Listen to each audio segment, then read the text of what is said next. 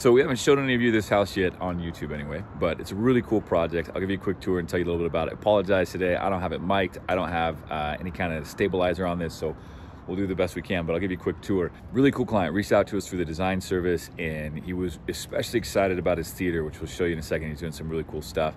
But he was also interested in Lutron lighting, the Ketra integration from Lutron and Josh.ai, as well as kind of what he can do with all their shades. So when it's all tied together. So really cool project. I'll give you a sneak peek, and I'm trying to fix a wire in his theater. I'll show you that too while we're here. So come on inside.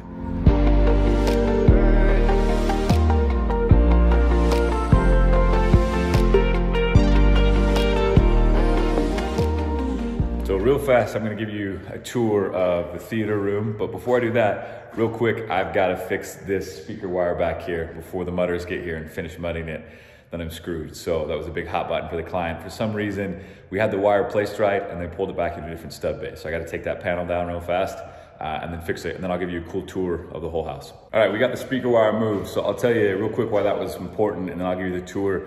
So the screen wall behind me is gonna be a 200-inch screen, anamorphic, or 235, okay? So it's gonna go almost the full width of that wall behind me. And on the left side and on the right side are gonna be floor standing speakers from Paradigm. And if that speaker wire were cheated in 6 inches like it was, then we've got to place that speaker in front of the screen or have wire visible as it comes out of the wall and into the back of that speaker. So it's really important to get that wire moved over 6 inches. This is something that happens all the time during construction, and I wouldn't blame the sheetrock guys. Sometimes wires get covered up by insulation, they can't see. They put up sheetrock and it covers our wires. We got to come in after sheetrock and find out where all of our wires are, get them pulled back through in place. And we do a lot of things during pre-wire to try and prevent that and minimize it, but inevitably it happens on every single job. We'll start here with the demo. Okay, this is a theater room and it's gonna be cool. On this far side here, they've got views out to the mountains. So they're gonna have blackout shades that, flick of a button or Josh.ai, those will all come down. And then as I mentioned, behind me is gonna be the screen wall. And it's gonna be a really cool theater. This guy loves his home cinema, loves his audio, loves his video. So he's gonna have a top-notch projector. Still kind of undecided yet on what he's gonna do. He's looked at things like digital projection. He's looked at things like Sony's brand new laser. He's looked at JVC, he's looked at Wolf. Not totally decided yet which direction we're going, but it's gonna be cool, whatever it is. He's gonna have a 200-inch screen, 235 format, like I mentioned. And then something really cool he's doing in here is what we call separates. So he's gonna have, instead of having a surround sound receiver that does the processing and the power, he's gonna have what's called a preprocessor that processes all the signal and the information. Then he's gonna have separate amplifiers. And then he's gonna have his Persona speakers all across the back wall, Persona subs. And it's wired for a 7.2.6. So 6 Atmos speakers over top, 7 surround sounds around the house. Okay, pretty cool. And then when you walk into the back of this theater room is his office, okay, right behind the theater. And you see again, we've got the wall-to-wall windows and then overlooking the golf course out the back. So it's a spectacular view. And this is actually all part of a big master suite. As you kind of come with me, you'll see now we're in like actual master suite area. And again, we've got near floor to ceiling doors that are gonna give this beautiful view out the back of the golf course. And then more windows in front of me, views to the mountain. And it's this big, open, spacious room. So because this is all one big space that's all tied together, we want it to look uniform as you're walking from the master to the office and into the theater room, okay? So these windows here, we could put the shades in the casing. That would be totally acceptable. There's nothing wrong with that. But what we don't want to do is have it vary as you go room to room aesthetically. So we're actually going to do eyebrows across all of these so that it matches the doors and the windows in the office and the master bedroom. So I'm not saying that's how you have to do it. That's an aesthetic decision that they made here to try and make it uniform. So when people are asking me, how do I wire my windows? Well, it depends a little bit, okay? If I knew that the roller size could fit inside of the casing, I would just run the wire right there to the corner, about 6 inches in, and then I would have shades that could drop down inside the casing. If the room had been engineered so that we could do pockets up in the ceiling where you kind of, as you get close to the wall, there's like a 8-inch pocket that goes up into the ceiling taller that you can't see unless you walk right to the edge of the wall. Then we could hide our shades up in there and it would roll down. So in terms of system design, we've got these huge doors on the back of this building. And there's a couple ways you could do this. So this door right here, you could split into 2 shade panels. So that side would be 1 panel and this side would be 1 panel. It would cover kind of the 2 things of glass on this side. 1 panel would cover the 2 things of glass on that side, right?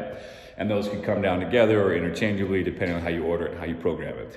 This client, because it's his master suite, would prefer to have this be 1 huge window, which can be done, but it changes some of the installation elements, okay? So that roller is gonna get huge because of how much fabric is rolling up. So there won't be room to mount it inside of the casing for the window or the door. And they didn't have the engineering here that we could do true pockets up above. So what we have to do here is do kind of eyebrows up above. So you can see where the shade wires are.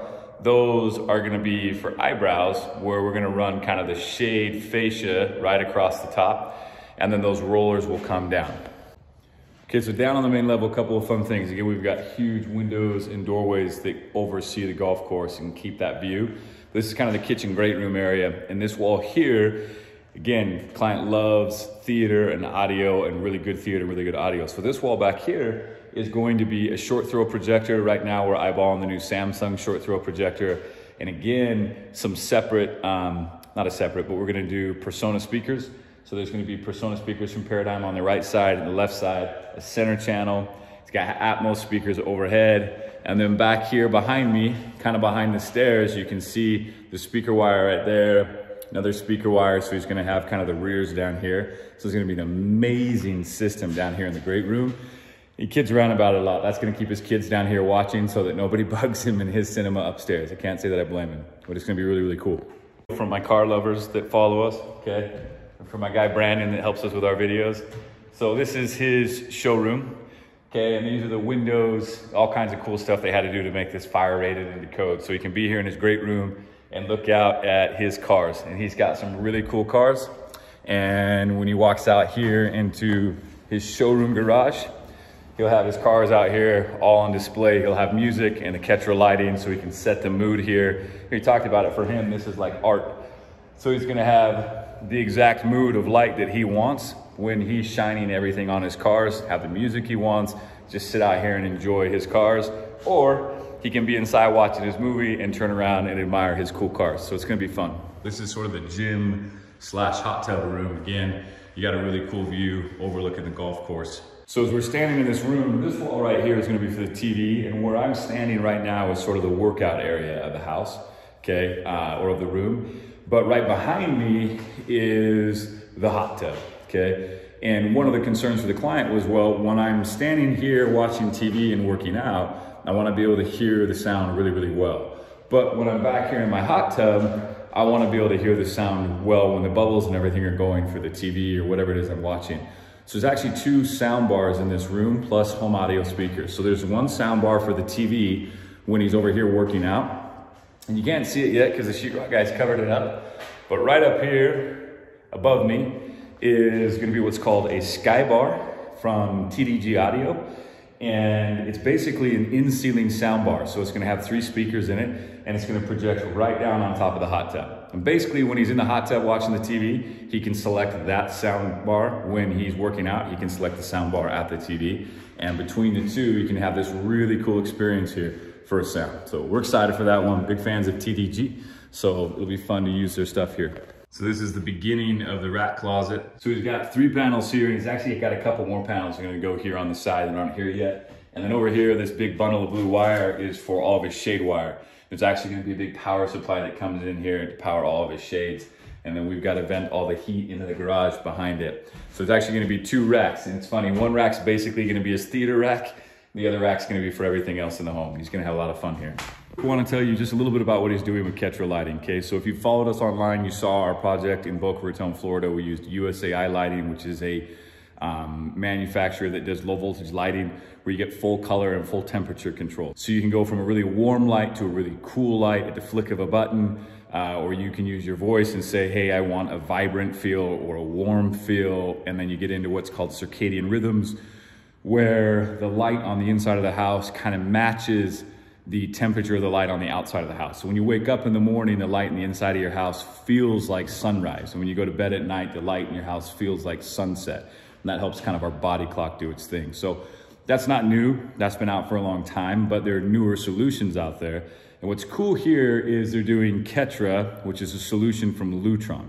So every single one of these cans has, is getting a Ketra lamp. I had somebody blow me up and say, well, it's not low voltage, it's high voltage. And fine, we can get into that another conversation, okay? But if you're researching this, it's gonna pull up under low voltage lighting, okay? So Ketra, USAI, Color Beam, these are low voltage lighting solutions. Yes, there's a high voltage component in it, but it's in the wheelhouse of low voltage lighting, okay? What's gonna happen is every single one of these lights, first and foremost, is addressable. So in theory, if you wanted to, you could have these 3 lights be one color, and then you could have all of the lights here behind him be a different color. I'm not totally sure why you would wanna do that, but you can. But what's cooler is that Josh.ai, which is a voice integration platform, it's kind of like Alexa on steroids. It's fully integrated with both Control4 and Ketra.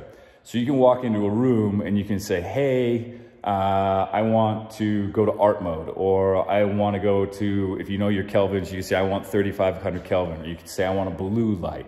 Whatever you want, and the lights are going to instantly change in that room to whatever the color temperature is.